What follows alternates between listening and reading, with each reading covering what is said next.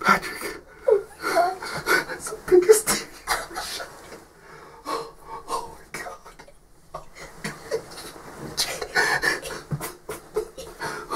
What do you got to say, buddy? What do you got to say? I don't know. Tell me about the hunt. Tell me what happened. He came in and he jumped over the fence. Uh-huh.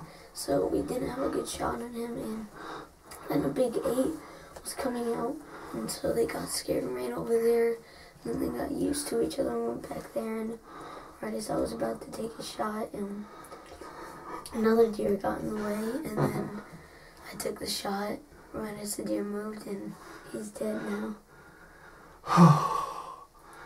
God, wasn't that nerve-wracking? Oh. Is he dead, or is it just nerves? That's just nerves kicking. Patrick. Can we mount him? Oh, we're going to shoulder mount. That's the biggest deer either of us have ever shot. So proud of you.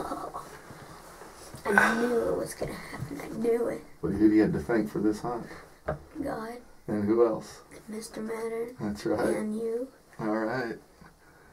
That's awesome, man. That guy's probably thinking me because he's so old. Yeah. All right. Signing off.